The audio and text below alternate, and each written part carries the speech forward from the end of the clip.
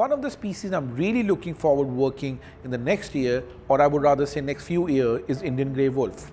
While I spent some of the time outside city of Pune, I was lucky to have few glimpses.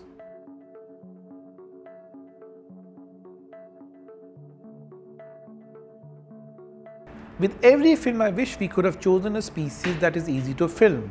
We chose purple frog that comes out just once a year for mating. Then we had our red panda film. Even scientists who were working on it for few years had really seen it. And now my brother and I have chosen a species that lives outside protected area. So finding a designated spot for these species would be quite challenging. I personally think Indian grey wolf is one of the most intelligent animals. They live very close to humans and they have learned to live without being seen. And that is why they have eluded me. I'm quite a patient given the nature of my job, but with this species I have to be more patient.